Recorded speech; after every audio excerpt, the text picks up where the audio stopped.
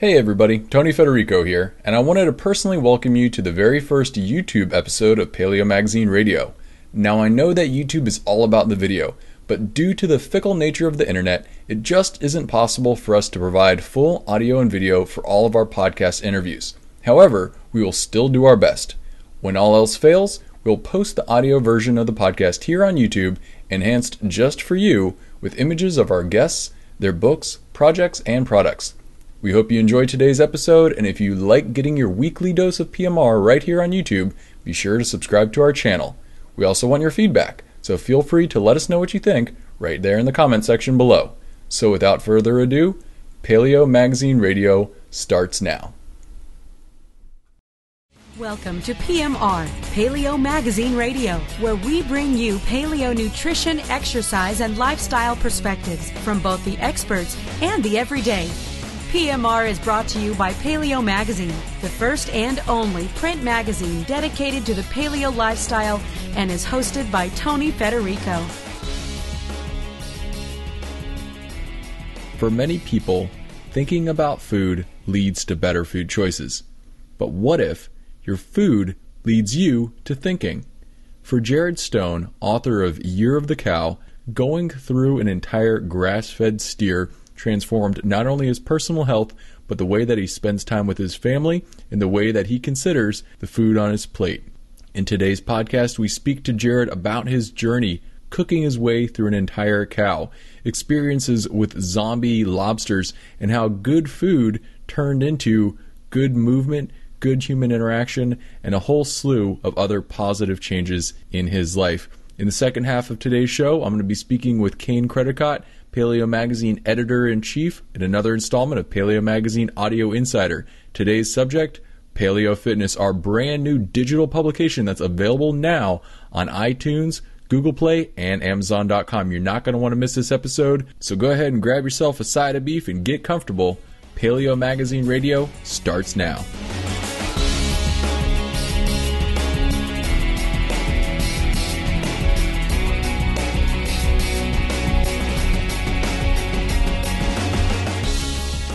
Here with Jared Stone. Jared is the author of Year of the Cow, How 420 Pounds of Beef Built a Better Life for One American Family. Jared, welcome to the show. Thanks. It's great to be here. So let's just go ahead and dive right into it. You ordered an entire grass-fed cow, a steer, and made it your goal to eat your way through it over the course of the year. Can you talk about the initial inception of the idea, how it came into your head to get a whole cow? Sure. Well, I work in television, and basically it occurred to me one day as I was watching a television show about food that I knew more about the television that was actually hanging on my wall, this 1080p HD beast, than the food that actually becomes, me, the actual stuff that becomes my physical body. And I thought that was kind of bananas, no pun intended. I thought that was ridiculous. As I thought about that more, I decided that I should, as one does, buy an entire cow and learn to make the best use of it over the course of a year, what I thought would be a year that I possibly could. That might not be the natural response for most people. And actually, let me just mention, is that the Rhodesian Ridgeback that you mentioned in your book? That's Basil, yes. That's the famous Basil. All right, yes. Glad she made a cameo. Yeah, that's her. She was hanging out with me. Nice. So I don't know if most people would naturally choose a cow. Can you explain why maybe that was your particular inclination? Sure. Well, there's several reasons. One, I come from Kansas originally. I kind of grew up visiting, for example, Abilene, which is the end of the cattle trails there that started in Texas. And so the cattle world and the world of the high plains was always kind of present with me. And so I thought for somebody like me, that would be a good place to start. But also I wanted to start with a steer because that's a big animal. Yeah. And, beef is kind of our national dish in a lot of ways. Right. And, American identity is tied to beef in a way that it's tied to a few other foods. Apple pie, maybe. Yeah, you got the cowboys, you got the West, the cattle drives. One could argue that we have forged our national identity on the myth of the West and of the cowboy, and that you can't have a cowboy without a cow. Right.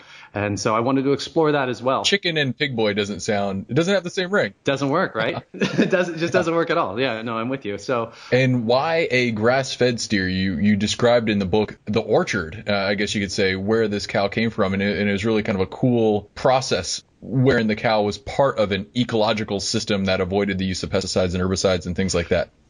Yeah, no, it's a remarkable thing. I was sitting there in my living room and I was like, I should get a steer and like cook my way through the entirety of the steer. So naturally I started researching, what steer should I get? What's the best way to feed my family? Am I doing it, currently the best way? And I kind of, as I looked into steers, I started learning the difference in the way steers are produced. So you have basically grass-fed steer and grain-fed steer. So in most of the beef that's produced in the United States, they are produced in a grain-fed system, otherwise known as a CAFO, concentrated animal feeding operation. And so you have these feedlots, which is where you send these calves off, after the cow-calf operation, they ship off to a feedlot and they're fed on a steady diet of surplus corn. Now, what happens there is it brings them up to market weight very, very quickly. But the corn has all sorts of incidental environmental costs as well, because you have to have a guy to produce it. You have to have pesticides that are, derived from fossil fuels to make it. You have fertilizers and tractors and all this sort of thing, not to mention trucking it in. And that's part of the reason it has such a high petroleum footprint, for example. Yeah, a lot of inputs. Yeah, a lot of inputs. And so when I looked into it, there were also these ranchers out there, not very many of them, but they were making grass-fed steer, because steer are actually built anatomically to feed on grass. So instead of bringing in all this food that is fit for human consumption, right, all this corn and stuff that you could be feeding to humans, instead of doing that, they let the cattle walk around and eat the lawn. Humans can't process grass. So what you're doing is you're turning a non-food resource into a food resource. That's kind of the magic of a cow, I guess, in the first place. Maybe why we domesticated them originally. Absolutely. Absolutely. It turned, a field into a protein source. And so the place I went to was a ranch called Chafin Family Orchards in Oroville, California. I found them on eatwild.com, which I always say nice things about because Eat Wild is a great resource, as I'm sure many of your listeners know, to find pasture and sustainably raised livestock. Sure. And it turns out, and this blew my mind when I discovered it, is they don't actually raise grass-fed cattle in order to sell beef per se. They raise grass-fed beef in order to raise better stone fruits and orchard crops. Because it turns out when you have orchards, and they have I don't remember how many acres they have, but they have thousands of acres. They have an enormous orchard there. So it's a pretty big operation. It's not like just a guy with a cow in his backyard. It's an enormous operation, and it's all orchard land. So what they have is all these orchards, and they raise a lot of stone fruit. They raise a lot of olives. They have some of the oldest olive trees in California. Oh, wow. And so what they do is when you raise these orchards, you have to have a guy go through with a tractor between the trees and mow the grass and the shrubs down so that they don't grow up and choke out the trees, right? So that's hiring a guy, that's getting a tractor, that's a capital outlay, it's a petroleum outlay, it's it's all this sort of stuff to have this guy run through and mow. Instead of doing that, this particular organization, Chafin, they actually send through cattle to eat all the grass between the trees. So the cattle go in and eat all the grass, and in doing so fertilize the soil simultaneously and then work that manure into the soil by the action of their hooves, and it's generally good for the land. Then after they send through the cattle, they send through goats. So the goats come through and eat the shrubbery and the woody stuff that the cattle wouldn't touch, because cattle are mostly interested in grass. And they further fertilize the soil, and they trim the trees and all that because they'll eat anything that's woody that they can kind of reach. And then after that, and this is where it gets really crazy, is that they send through mobile chicken coops. And the chickens come out and eat the bugs that have hatched from the manure from the previous two animals that have come through. So instead of paying a guy to run through and mow and have a tractor and burn fossil fuels and everything, they send through 3 different animals. So they work with nature instead of against nature, and they get 3 further crops from that: grass-fed beef, goat meat, and free-range eggs from the chickens who've been running around and lay their eggs in this mobile chicken coop. And as a result, it increases the health of the soil and the health of their orchard as well, and it winds up being a really beneficial relationship for everybody involved. That's amazing. It sounds like that is what biotechnology really should be, not genetically modifying things. Let's use nature to support nature, and we win, and the world wins, and everybody wins. Well, it's remarkable because all of these agricultural pursuits exist in an ecosystem. And by recognizing that, you can use actual animals to perform the tasks they would have in that ecosystem, like ruminants to eat grass and goats to eat shrubbery and stuff like that, instead of having to mechanically or chemically mimic their role in the ecosystem by adding fertilizers or by, sending somebody through to physically trim everything. It just makes a whole lot of sense. Because there's a lot of costs, obviously, like you mentioned, the petroleum-based chemicals, the pollution, the safety of the humans out there doing all those things that can be done. if you're just willing to maybe be a little bit creative and maybe a little bit more respectful of nature. That's awesome. That's true. So that's where your cow came from. Correct. You had to drive it home. I think you mentioned packing your car full of meat and desperately trying to get it back before it defrosted. Yeah. Can you talk about the logistics of transporting 420 pounds of beef? Well, I live in LA, and Oroville's about 9 hours away. Oh. So it's not right down the road. No, it's a gigantic distance. It's almost the length of California for me. Yeah. So what we had to do was I wanted to videotape the entire process and learn as much as I could. Since I'm going out of my way to make the best use of this animal that I possibly can, I want to learn its backstory, right? I want to learn where it comes from. I want to kind of do an ethnography of the grass-fed steer. And so I recorded the entire farm tour. And it turns out one grass-fed steer is approximately one Prius full of beef. Nice. If you have a Toyota Prius, it fits a cow just about perfectly. So we drove up there. We met our rancher, Chris, who showed us around the place, answered all our questions, very patient with us. And then we spent the night and drove back in the morning. So we had 9 hours. And in our car was me, my friend who was shooting the whole thing, an audio kit, 2 pounds of nectarines, a frozen chicken, and an entire grass-fed steer. And all of that was in our Prius. Was it bottoming out? I mean, how much? Yeah, it's almost a quarter ton of beef, plus Wow. 2 dudes and all the other stuff I mentioned. So it was a lot of beef. So it was June, so we jacked the air conditioner all the way down to max cold and put big thermal blankets on top of all of the meat and drove really, really fast in our ersatz meat wagon and tried to make LA by sundown. I'm surprised we didn't get stopped by the cops. What would we say? We've got a frozen cow in our back and we're trying to hit LA before sundown. I mean, that would be our excuse. But thankfully, and I didn't know this at the time, but that stuff is, when it's frozen, it is frozen. It is very, very solidly frozen. So by the time we got back, it was still hard as bricks. We had no thawing at all. We spent some time trying to get it into the freezer. So you buy a freezer, right? And you have like some semblance of how much space this entire steer is going to take up. Such cubic feet. You kind of correct. 14.7 cubic feet. We'd done the math. Math is what makes this not insane. And so when we brought it home, we were trying very hard to put it into the thing, and it just wouldn't fit. And it took us actually several hours to get this all to fit in the freezer, which sounds kind of trivial, but you have to understand this is a quarter ton of beef we're working with. So if you pack and repack that and pack and repack that 4 times, for example, we packed a ton of beef, lifting these frozen cube, regularly shaped things. Yes, literally a ton of beef, because we've had to do it 4 times. And also, if you make an error on the size of your freezer, it sounds like, oh, it's not that big a deal. But like, say you misjudge the space needed to contain this steer by 10%, right? So if you misjudge 10% on a 5-pound roast or something like that, oh, I've got an extra half pound that I need to put somewhere. If you misjudge by 10% on 420 pounds of beef, you have 42 pounds that needs to find a home somewhere else in your house. Yeah. Yeah, tensions were running high that day. But eventually we played a pretty fierce game of beef Tetris. Nice. And we managed to get it all back in. They say video games don't serve any purpose. There you go. Right? Playing Absolutely. Tetris, it paid off. Legacy of my misspent youth.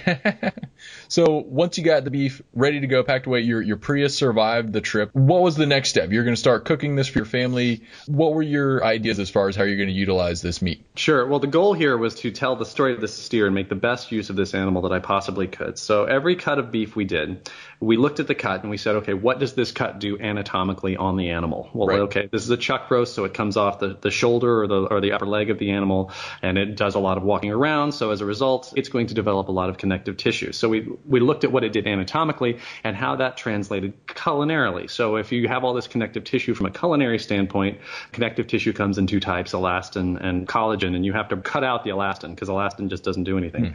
And then collagen, you have to either cut that away mechanically or shorten it mechanically, or you have to deal with it chemically and turn it into and melt it into gelatin through a braise, which makes sauces lovely and beautiful. So we did this process for every single cut. So we tried to figure out what's the chuck roastiest thing I can do with this chuck roast. Yeah, the ultimate expression of a chuck roast. That's a beautiful way to put it. The ultimate expression of this particular cut of meat. And in each cut, we tried to make that ultimate expression shine as best we could.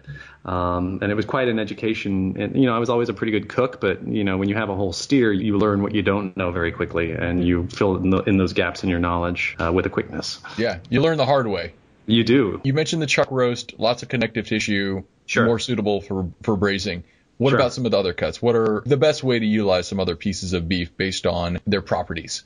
Yeah, sure. So basically the stuff that's in the middle of the animal is the stuff that's going to be fairly easy to wrangle. So the stuff that comes off the rib primal, off the short loin, all the stuff that's at the top of the animal, far from the head and the hoof, that's the stuff that doesn't have a lot of connective tissue. And as a result, those are the really expensive cuts in the grocery store. Those are the stuff that people think of as sexy, cuts of meat. So you've got your ribeyes, you've got your strips, you've got your New York strips, you've got your tenderloins up in there, and your T-bones, and that sort of stuff is pretty easily cooked hot and fast.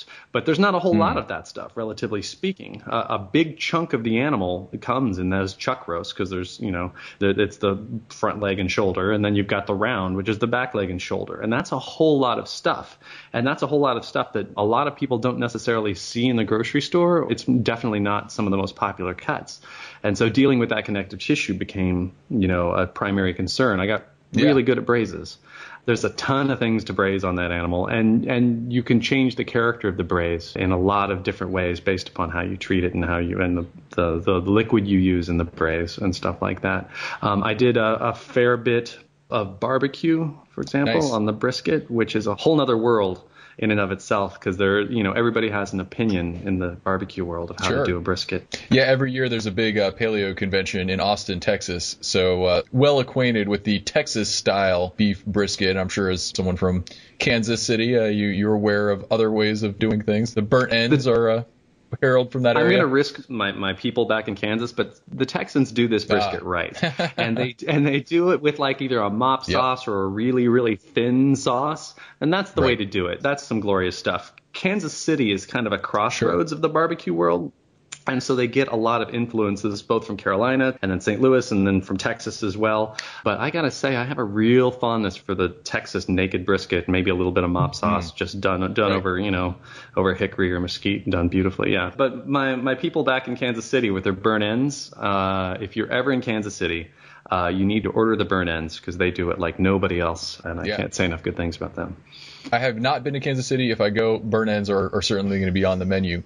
Now, it wasn't all about beef, though. You had some other sort of experiences around food, because this kind of got you thinking about not just where does my beef come from and its role in my sustenance, but other things like the vegetable component. So joining a CSA, and then there's the whole zombie lobster experience. Do you mind talking about some of the other foods that sort of circled into this food experiment? Of course. When you bring home an entire grass-fed steer, that is a beautiful, beautiful, beautiful piece of meat. It's artisan cow. Correct. People who are into grass-fed beef, myself included, refer to it in terms of like terroir, where they use language of wine connoisseurs to describe because you can really taste where that meat came from. And some people, perhaps with a better palate than me, can taste like, this steer ate clover, this steer ate mostly Bermuda, whatever the grasses are. I've seen people do that, and that's really astonishing to me. A beef sommelier. Yeah, exactly. I discovered what I want to be when I grow up.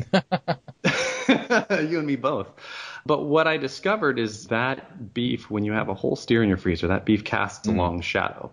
And so it really cast into stark relief all the other food that was in my life and the other food that I ate. And maybe that food wasn't the best quality that I could have eaten. So if you serve, some bad corn-based instant potatoes, for example, along with your gorgeous, beautifully braised grass-fed beef, you can tell the starkness of the contrast. And so when I was paying attention to what kind of beef I was eating, it naturally made me pay attention to what else I was eating. And it turned out I was eating a lot of crap. So I started cutting out that crap, and I started paying attention more to my diet and more to my health. I discovered the paleo community. I recognized that I'm eating way too many cereal grains, and I cut out refined sugar, whole cloth, cut out cereal grains, started eating more vegetation than a boatload of Buddhists. When we started cooking the steer, we realized that people used to cook, as in doing the research for this, people used to cook a lot more than they do now. People used to be a lot more conversant with kitchen techniques and with how to do stuff in the kitchen than they are now. And so when I started looking back at how people used to cook and how people used to eat, I discovered a world of vegetables that I'd never really encountered before. So when I subscribed to my CSA, I was like, what is this big white giant carrot looking thing? And I had to Google it and figure out stuff, and I was like, oh, that's a turnip, or that's a rutabaga. Yeah. Okay, so what do I do with a rutabaga? What do I do with a parsnip? What do I do with turnips? I mean, this is stuff that I'd never really wrangled before. The colors on my plate looked like a friggin' rainbow because I had so many purples and reds and oranges and greens on there that I'd never had before. And I started noticing changes in my health, and I started feeling a lot better. My energy levels shot through the roof. I stopped getting hypoglycemic peaks and valleys in my mood all day. I evened out there. Hell, I dropped 20 pounds. Wow. But as a result of getting this beautiful grass-fed steer, I learned what was wrong with the rest of my diet, and I managed to make changes there, and my health dramatically improved as a result. And apply the same philosophy and focus on ingredient quality and sourcing as you did with the beef, and then obviously magnified the positive impacts that you were experiencing. Yeah, and this looking back at how things used to be, about how people used to treat their food and treat their environment, it became like a mania. All right, so everything that happened to me, I was like, okay, well, how did people used to do this? So people don't really cook that much anymore. How did people used to cook? Well, it turns out that, a lot of the processed food craze came about after World War II, when you had all these companies that had manufactured K rations for the war, and so they made, military rations, and then they had all this infrastructure built up, and they had to find some way to sell their K rations or modified K rations to a civilian marketplace. And so that's how you come up with TV dinners and airline food and all sorts of wildly processed stuff that are fairly recent in our culinary landscape. People like to talk about cake mixes as emblematic of the process, whereas once upon a time people used to know how to make a cake from scratch, and home ec classes in school would teach people how to make homemade cakes. And then as a while, when the companies that came after World War II started trying to sell cake mixes to housewives who were doing the cooking at the time, they had to invent this ticking clock, because the cake mixes that they were producing did not produce cakes of a quality that you could make when you cooked at home using real ingredients, right? Kind of creating that sense of urgency, that whole idea that we needed more convenient options to quickly get food on the table. Otherwise, I don't know. They're just kind of selling us on fear, really. It's a completely fabricated ticking clock. And so once I kind of, in the research for this book, I recognized that. I was like, if I'm racing through this process of making dinner for my family, what am I saving that time for? Is there something else I'd rather be doing in my day than making dinner for my family and enjoying that meal together? Yeah. So what am I going to do after that? So why don't I not rush through this? Why don't I make the actual food? And why don't I start with fresh whole ingredients and do my best, as much as my culinary skills will allow, to make that meal, to loop the family into the process, to make stuff with my kids. And it really made me rethink my priorities. That ticking clock is a myth. Absolutely. And then going beyond the food and into some of the other things that you started to experience, you kind of went down the paleo wormhole. I think your first introduction you mentioned in the book was the Weston A. Price Nourishing Traditions. And then you started to look into some barefoot running, and it kind of just kept spiraling out. Can you talk a little bit about how it became all encompassing in some ways? Of course, yeah. So as you look back into how things used to cook, my rancher suggested I check out Weston A. Price Foundation. So I picked up Sally Fallon's book and Nourishing Traditions. Right. And yeah, when you look at that, you see how people who ate a pre-Western diet had, gigantic health benefits over the people who had adopted an industrialized, Westernized diet. And so I started looking at, well, that's certainly interesting. And I started making more foods that incorporated more healthy fats.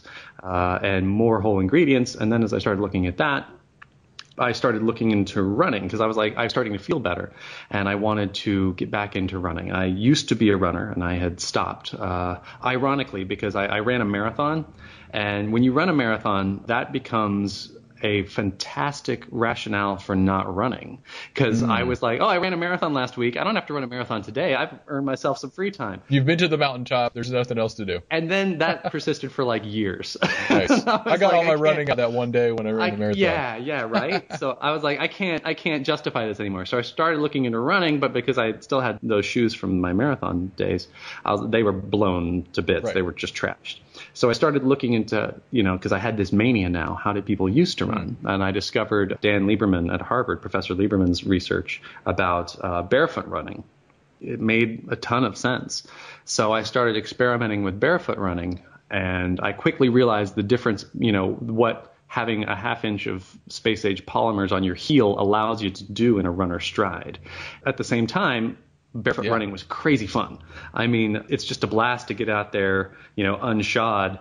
I felt like gravity was merely a suggestion. I felt lighter and freer than I'd ever run before, instead of my plodding, galumphing down the thing. The Clydesdale sort of And stride. then all of a sudden I'm springy and I can like jump up on stuff and over stuff. And I'm not saying that I did that, but I did that.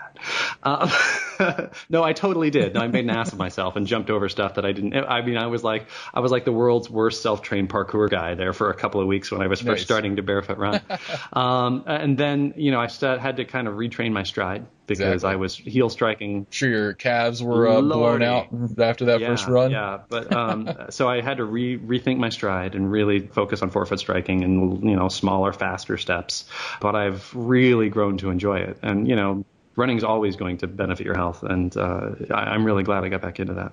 I never expected I would start to barefoot run based upon buying a grass-fed steer. I mean, those two things do not commute, but when you start to, as you said, go down the rabbit hole, they all start to come together. All paths lead back to the cow. Now, I mentioned briefly the zombie lobster. We only have a few more minutes. Yes. I definitely wanted to give you an opportunity to kind of recount that experience. I thought it was one of the funnier moments in your book. Oh, thank you. Where did surf and turf go so wrong? So when you've got an entire steer in your backyard, you can make anything you want. And so I decided that I was like, you know what? I'm going to make surf and turf. It's kind of a joke of a meal because it's so ostentatious. And it's like a lobster and a tenderloin. And those don't even really go together, right? It was just an excuse for the most expensive things on the menu to go together in a restaurant. But I was like, that's okay. I've got the whole tenderloin. We're going to do this. So I've never cooked a lobster. You found a live lobster. I found a live lobster. Yep. You wanted to do it right. I did. And I brought it home, scared the hell out of the kid, scared the dog, scared the wife. This thing, it's something from the Cretaceous period. And so I had to kill this thing. And I was trying to be as conscientious as I could. Yeah. And I read up on all the methods to do it. One method said to put them in the freezer for 2 hours. One said 1 hour is plenty. One said 20 minutes is fine. One said you don't be a weenie about it. Just do the knife thing through the top of the head. And I was like, okay, so 2 hours was the most conservative. I'm going to do 3 hours because I'm going to be super conservative. And 3 hours in the freezer, and this lobster will painlessly go to sleep, and then I can boil it. And so I put it in the freezer for 3 hours, longer than I'm supposed to. I come back and I take it out. The lobster's not moving at all. I start to get the other stuff ready, start to do all the other tasks that are associated with the meal. I start drawing water and get all this stuff right. I see the lobster twitch. And this is okay because, like frog legs kicking the saute pan. It's a reflex. It's just probably a twitchy thing. It's probably not a big deal. But it's creepy, right? Sure. So I reach over and I tap the lobster gently on the shell and it stands up. It's supposed to be dead. Yeah. It's supposed to be like 4 times dead. And so I immediately shove it back in the freezer. So the lobster's pissed. He's not dead. Yeah, he's still alive. I put him back in there for another whole hour, which should be way plenty of time. Sure. And then I finally bring him back out there. And, my instructions for this lobster say to wash it briefly in cold water. So I turn on the water and I start running water over this lobster. And no exaggeration, it takes off its arm and chucks it at me. It throws its arm at me. And then there's a little click, and its entire arm goes boom, boom, boom, boom, boom, and falls to the sink. And I jumped, and I'm like, what is going on with this lobster? Just to give me a visualization, was it like grabbed claw, threw it at you? Yeah, it didn't use tools and grab itself and beat you. It didn't grab its claw and beat you with its okay. And this thing, by all accounts, is supposed to be as dead can be. It's not supposed to be interacting with me at all, right? And so I'm cold water. I'm rinsing cold water here, and then it gives a little shudder, and I hear a click, and this arm just goes blah blah blah and falls on. And I had my hand under it, because I was kind of trying to brush some stuff off. It falls down onto my wrist, and I'm like, my first thought was, did it rot? And I immediately jump back and put the lobster down. You definitely didn't scream. Oh, I made some noises. I made some noises. And so I run to the computer, and they're like, yeah, lobsters will occasionally detach their claws as a defensive mechanism. So this lobster is not only alive, it's pissed off, and it's mad at me. He's throwing down. He's so mad at me that he's flinging his appendages at me in an attempt to make my life hell. So I was like, I'm dragging this out. I need to just do what needs to be done here. So a water hot lobster claw, and then I hung garlic over the doorway, and then I lit a candle to some pagan saint. I don't know. I made all the occult things that I could do because this thing was coming back from the dead. He's like a horror movie villain that just keeps coming back and coming back. Yeah, yeah. And I put like a rock on the lid, and then it was kind of shook his claw at you as he went down into the water. Yeah, it was like that thing at the Terminator where they come back up. Exactly. Yeah. Next time I would just go straight to the water and not play around with it. Well, and I think that the message there is that going into real food, going into connection with your food, there are going to be surprises. And maybe one of the things that we've given up is surprise when it comes to what is this going to taste like? Maybe a peach from one area tastes different than a peach from another area. Maybe a cow from California tastes different than a cow from Florida. So there's a lot more to our life that opens up when we kind of go down this pathway, including getting a claw thrown at us by an angry undead zombie lobster. Yeah, exactly. Unfortunately, we're out of time. I wish you the best of luck with the book. It's a great read. Thank you. If people want to find out about you, JaredStoneWrites.com, is that your... And then, JaredStoneWrites.com. And then you can also find me, my Twitter handle is YOTC for Year of the Cow. So YOTC Jared. And I'm on Facebook at Facebook.com/Year of the Cow. Awesome, man. Well, hey, thank you so much for coming on the show. It's been a real pleasure. And I have a couple chapters left in the end of the book, so I'm looking forward to being surprised to see how it all turns out. Well, thank you for having me. This was a lot of fun. That was Jared Stone, author of Year of the Cow, How 420 Pounds of Beef Built a Better Life for One American Family. Since its release, Year of the Cow has been featured on Bon Appetit Magazine's 20 Food Books to Read This Summer list, Los Angeles Magazine's Summer Reading List for Foodies, and Grub Street's 10 New Food Books to Read This Summer. You can find Year of the Cow on Amazon.com or wherever books are sold. Coming up next, Kane Credicott, Editor-in-Chief of Paleo Magazine, for another installment of Paleo Magazine Audio Insider. I'm Tony Federico, and you are listening to PMR.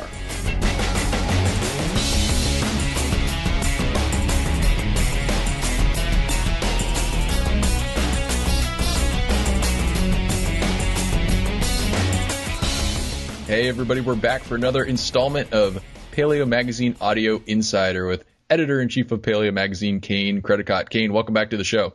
Hey, Tony. How's it going? I'm good, man. I'm good. So I was thinking for today we could talk about what's going on. Obviously, the big thing right now is Paleo Fitness Magazine, which we're all very excited about. But I also wanted to kind of introduce people to the location of Paleo Magazine headquarters, in case anybody's not familiar with that. It's over on the northwest side of the United States. So let's start with Paleo Fitness, and then we'll get into a little bit about Paleo Magazine HQ and what makes it so special.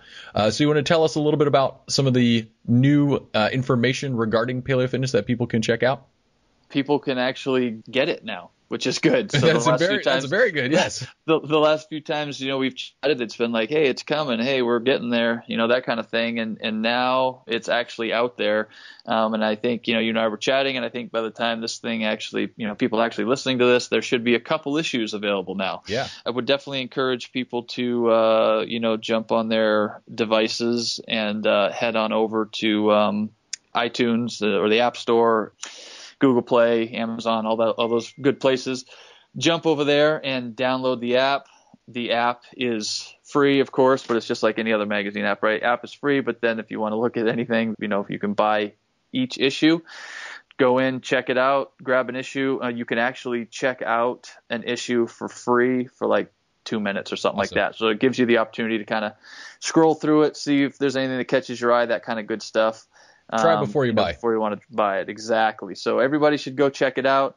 It's bi-monthly, so there's a couple in there, and here in just a few short weeks there'll be another one in there. But we're excited it's off the ground finally, and hope everybody goes to check it out. Yeah, and in terms of content, the issues that we're talking about, it's going to be the May-June issue as well as the July-August issue.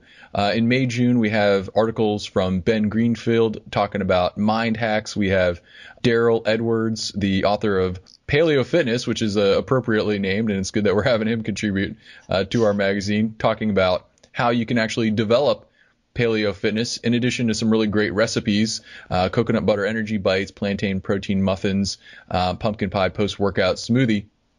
And then in the July-August issue, this is going to kind of get into almost like a summer and outdoor workout theme. And we've got information from the guys over at examine.com talking about the truth of fat burners, so fat burning products, whether they work or not. how to properly sit and stand with an actual physical therapist who is big into the paleo movement, Chad Walding, as well as some information for the ladies, such as muscle building rules and strong woman training. So I think we've got a lot of really cool content that people are going to be interested in, and I'm excited that they're actually going to be able to dive in. And then, of course, for everybody out there listening, if you do kind of engage in your own paleo fitness program, if you're out there working out in a gym, outside, doing your thing, but with a paleo fitness slant, make sure you use the hashtag Paleo Fitness Army so that we can feature you in the magazine. That's something that we're going to be doing, giving shout outs to your Instagram and Twitter for posting cool pics of how you get your paleo fitness on. So speaking of which, I've seen some pictures of some stand-up paddleboarding and some other things that I suspect come from your neck of the woods. Can you tell us a little bit about where Paleo Magazine is located and what makes it so special and why you choose to be there? I just think that that's something that might help people understand kind of the spirit of Paleo Magazine. Sure. Paleo Magazine, we're located here in beautiful Bend, Oregon, which is pretty much smack dab in the middle of the state. And we're in the high desert, right? So a lot of people think the Northwest and they think, rain and it's cloudy and it's just kind of crappy and everything. Right. Kind of like Portland is sort of what comes to mind. Yeah, Seattle, Portland, dreary, rainy kind of stuff, which is exactly what it's like, but it's like that over there. And so we're east of the Cascade Mountains, so those wonderful mountains keep all that crap over there for the most part. Stays on the other side of the mountains. Yeah, it's very dry here. And so, I've been here for maybe 20 years now or something, but I'm from New England originally, and I've traveled all over the U.S., especially in fall time. I really like New England and everything. It's beautiful there. But every time that we leave Bend and we think, maybe we should go somewhere else, maybe we could relocate somewhere else. There's a lot of cool places, right? Like Paleo FX not too long ago was in Austin, and Austin's a pretty cool place and all this. But, every time we go away and we come back, we realize how cool Bend is. I mean, it's dry. And I can't stand the humidity now anymore. I prefer the dry. You were commenting on that when we were in Austin this past Paleo FX, and I was like, dude, yes. I'm from Florida. Austin feels dry to me. So. No, oh my God, no. As soon as I stepped off the plane in Austin, I was complaining about the humidity. It was just, it's horrible. And it's super dry here. We're in high desert, so it's very dry. But, it's not like deserty, right? I mean, there's trees and there's lakes and there's all this kind of stuff, but the air is just really dry, which is nice. And, Bend is it's a beautiful place to live. It's sunny 300 days a year or more. It's warm. It's not too cold. It's perfect for being outside. And Bend especially, it's kind of a hub, I guess, a hub of there's all a hub things. And there's a hubbub. Hubbub, yeah. So, it's just a perfect location for outdoor kind of stuff, right? I mean, there's skiing and there's golfing, the basic kind of stuff like that. But then they have, the Tough Mudder type stuff. They've got bike races and foot races, and they've got CrossFit things going on. I mean, there's stuff going on constantly, whether you want to get into that stuff or you want to do more traditional stuff like I mentioned, like the golf or the skiing, or you want to do fishing and hunting, all those things. The whole spectrum of outdoor activities happens in Bend. And generally, at least once a year, there's a major event going on for one of those things. It's the perfect spot, like you mentioned, paddleboarding and stuff. I mean, right. Not too far from our offices, the river runs right through Bend. And when it gets warm, when it gets nice out, it doesn't even have to be super warm, but when it gets nice out, that place is packed with people floating the river or paddling or kayaking or doing whatever. But one of the coolest things about Bend is you can tell it's a nice day, especially if we've had like a day or two of clouds, and then you get that nice day, everybody's outside again immediately. Oh, living it up. Awesome. Yes. That sounds great, man. And then we've got a bunch of, food-wise, there's farmers markets, there's farms, there's people doing cool things, pastured raised animals and trying sustainable practices and all those different things. Everybody's experimenting with that stuff here. And, there's great producers. You had mentioned Gem Foods. They're here. Yeah, I was going to say that, as far as the paleo-centric businesses or the businesses that align well with the paleo movement, there certainly are quite a few in Bend. I've talked to some of the founders, the Gem Raw Organic and Hum Kombucha, and I'm sure there's other ones. What kind of paleo businesses and activities are going on in town? It's funny. If you think paleo-specific type stuff, even in Bend, there's not an overabundance.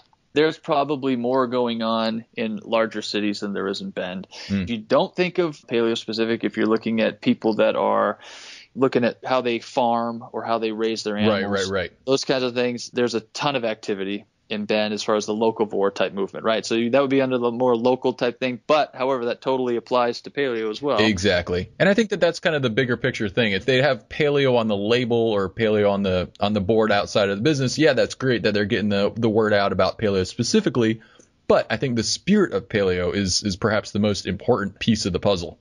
Oh, yeah. And that's everywhere. I mean, it's even like there's some restaurants, right? We're not talking anything like, the Caveman Cart or any of those kinds of very specific menus and stuff like that, just more of a general restaurant that are very much into, they're cooking things duck fat and they're using things that they're buying seasonally. Yeah. I mean, it's amazing. So that's what we like about it is no matter what you're doing in the paleo sphere, there's someone in Bend doing something that is very similar, and it's very difficult to do something in Bend and walk around and have somebody be like, well, that's weird, or what's that guy doing? Pretty open and progressive. Oh, yeah. Yeah. And it's very easy, when you go to a restaurant, like I said, you go somewhere like that and you ask for something, whether it's gluten-free or paleo or, like I said, the duck fat or tallow or anything, you're not going to get people looking at you cross-eyed, right? Nice. I mean, people are just like, they're totally into it. I mean, it's so, like I said, I've been fortunate enough to be over just about every state at least once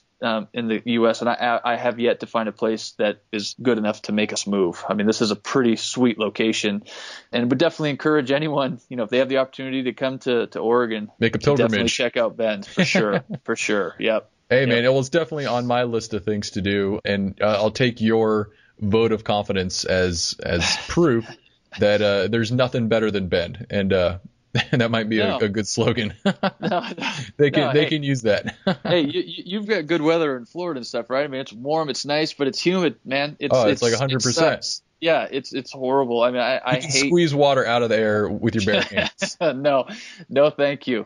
No, I much prefer the dryness, so when it's 80, it feels like 80, not 110 or whatever it's going to feel like, Yeah, hey, man, while I sit here in the swamp, you enjoy the high desert.